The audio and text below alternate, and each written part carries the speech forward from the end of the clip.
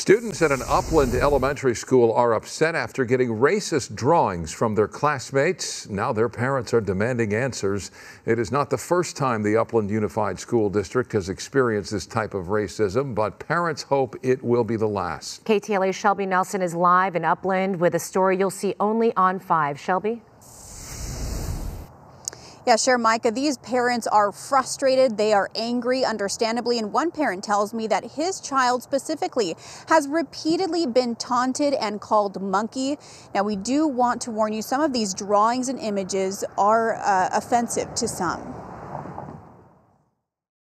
It almost doesn't seem real, just that it's that blatant, and I think that's what's the most scary. They're images that are sending shockwaves through the Upland Unified School District. A series of racist drawings one 6th grader allegedly gave to a fellow black student, one of them saying, "You're my favorite monkey," and another, "To my favorite cotton picker."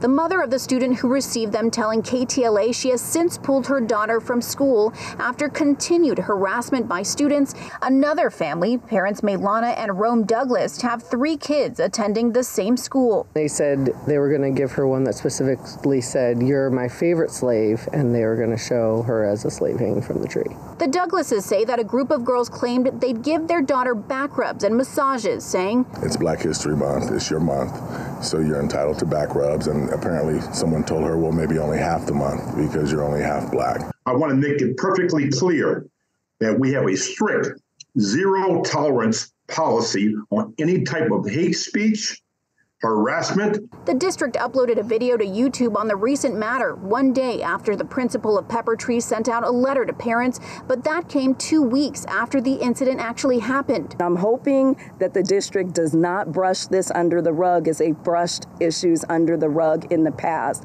PTA president at the school, Robin Allen, says families demand answers. We want to know what zero tolerance policy means. This is not the first time a situation like this has happened. It's not going to be the last time that the situation happens, but the most important thing is our response to the situation. Parents, I just think that it's important to advocate for your kids as much as you can because they spend so much time at school.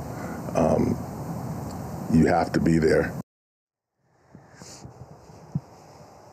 And the Upland Unified School District provided a statement saying, in part, an investigation took place immediately upon learning about these disgusting racist drawings. We asked whether the students who created the pictures will be disciplined, but the district went on to say that privacy laws prevent them from sharing that information.